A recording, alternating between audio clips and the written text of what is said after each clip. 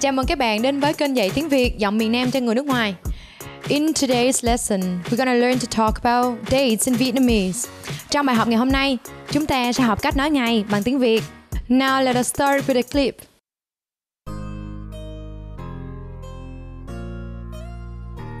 Anh. Hả? Anh có biết ngày mai là ngày mấy không? Thì hôm nay là ngày 12 tháng 7. Đúng rồi. Ngày mai là ngày... Trời ơi, làm sao mà anh quên được? Ngày mai là ngày sinh nhật của em, có đúng không? Đúng rồi. Vậy em muốn anh tặng cho em cái gì nè? Em thì cũng dễ lắm. Anh coi có cái gì được thì anh cứ tặng cho em.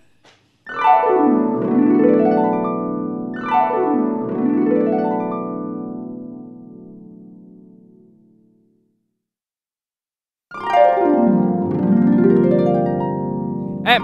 Hả? Anh hiểu ý của em rồi. Anh sẽ không làm cho em thất vọng đâu.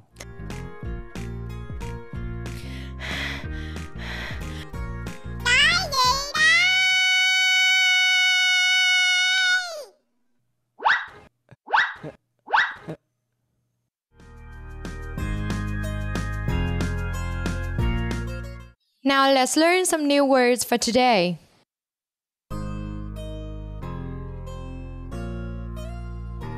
Anh. Hả? Anh có biết ngày mai là ngày mấy không? Ngày mai, tomorrow. Thì hôm nay là ngày 12 tháng 7. Hôm nay, today. Hôm qua, yesterday. Đúng rồi. Ngày mai là ngày... Trời ơi, làm sao mà anh quên được? Ngày mai là ngày sinh nhật của em, có đúng không? Sinh nhật, birthday. Đúng rồi. Vậy em muốn anh tặng cho em cái gì nè? Em thì cũng dễ lắm. Anh coi có cái gì được thì anh cứ tặng cho em.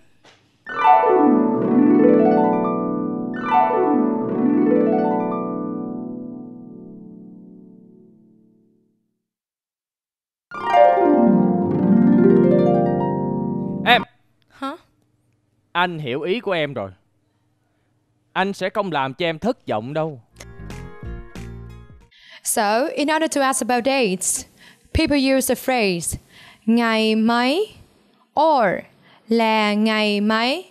So, for today, you say hôm nay ngày mấy. For tomorrow, you say ngày mai ngày mấy.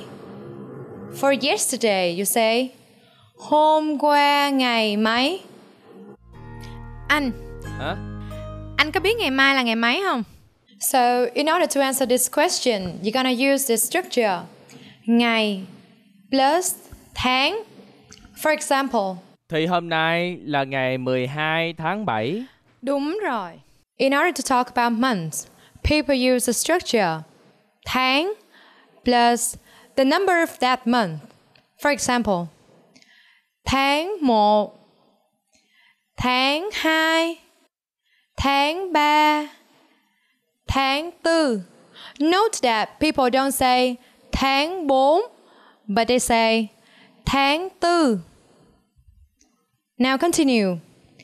Tháng 5, tháng 6, tháng 7, tháng 8, tháng 9, tháng 10, tháng 11, tháng 12. Yeah, we got it. Ngày 2 tháng 9, Quốc khánh Việt Nam. Ngày 20 tháng 10, Phụ nữ Việt Nam. Ngày 20 tháng 11, Nhà giáo Việt Nam. Now, in order to wrap up, I would like to ask you two questions. 1. Hôm nay ngày mấy? Back to the clip. Do you remember the girl's birthday? Sinh nhật của cô gái là ngày mấy?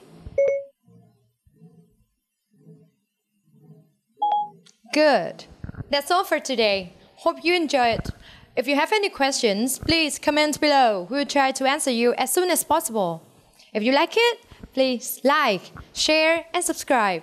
That means a lot to us. For now, tạm biệt và hẹn gặp lại. Today, let's go shopping with me, okay? I will show you how to ask for prices and how to negotiate prices with the seller. Let's begin.